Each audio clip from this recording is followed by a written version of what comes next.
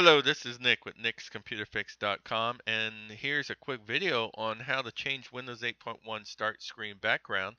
And one way to customize your start screen is by going over to the right hand side here, opening up the Charms menu, going down, clicking on Settings, and up here we can click on Personalize, and we can select different backgrounds, um, colorful ones at that, to your liking. You can change it to whatever you find appealing.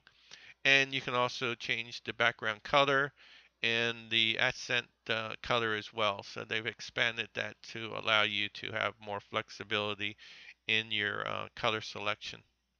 All right, we're just going to go ahead and go right back over to this one here and click on right there, maybe that one, and click here and click there and then click there. I like that. Okay, the other item of start screen customization that they give you the ability to change your background on your start screen is through your desktop. I know it sounds a little strange. Change your start screen by going to your desktop. Well, that's the way it works in Windows 8.1. So let's go over to our desktop.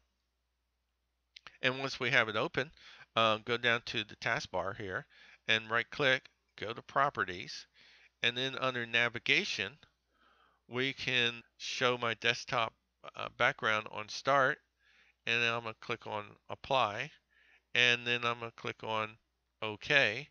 And as you can see, by clicking on our start button, the background on our start screen has been changed to the identical background of our desktop.